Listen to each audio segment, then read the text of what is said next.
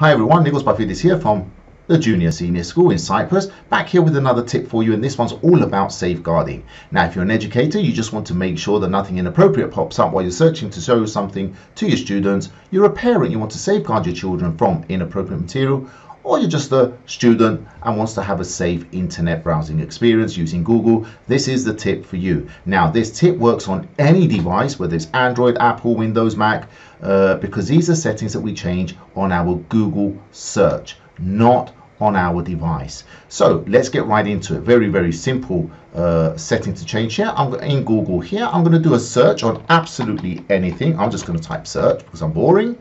And there we go. And as soon as I search for something, I can see here I've got, let me just zoom that in. There you go, settings.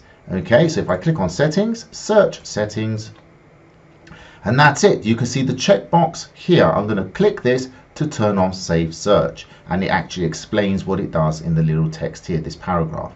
Now you need to make sure you scroll down to click on Save, and then click on OK to verify that you're changing your preferences. That's it. Save Search is now on, and you know that because you can see here Save Search is on. So if I search for something now, I know that I'm using the Save Search. If you want to turn the feature off, again, very easy. You go to settings after you search for something, search settings, turn the feature off, and always remember you need to scroll down and click on Save.